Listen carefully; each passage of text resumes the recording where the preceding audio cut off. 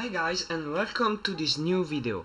Now, let's say that you installed Ngrok to control your Minecraft server and you now have an IP address. But now you would like maybe to run multiple of these Ngrok instances for free, to have multiple IPs that redirect to multiple ports.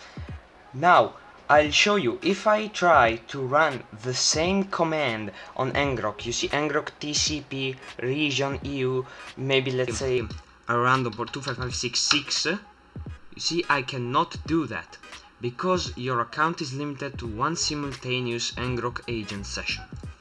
Now, how to deal with that? How can we bypass that? Well, I show you right now. First, go to the Ngrok website here on your main page. Now, I want you to go in your account, log out, then in the login page, log in with Google, and choose another account that you have. Choose whatever account you like. Once you're in your dashboard, I want you to copy again the entire command on the connect your account session. And now what I want you to do is, while your first session is still running, open up Ngrok, copy and paste that command. Now in this version that I'm running, it does not work because it is coded a little bit differently, so what I'll have to do is just to remove this section of the command, and now I hit enter.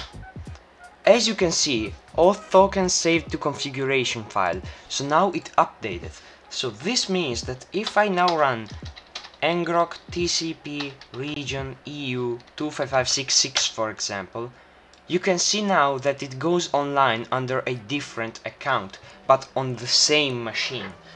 So this is a method that is free to use. It's not the most convenient because you need to do this whole procedure every time you start up, but it's a valid method.